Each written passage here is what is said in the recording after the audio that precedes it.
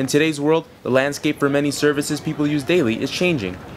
Transportation with Uber and Lyft, room bookings with Airbnb, and now home repair with Serviz.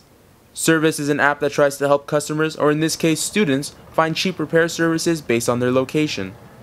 The app finds prices, rates technicians, and books appointments. Some CSUN students say the app has potential. I always need things fixed around the house. I never have time, so it's very convenient just to have with me. So it's convenient, and that's a plus. It's really hard using Yelp and stuff like that around the area. You really don't know if the businesses are reliable or not. Serviz can find most home repair services such as electrical work, plumbing, and even phone repair. Lee Weissman is the director of customer acquisitions at Serviz and says the company is a game changer.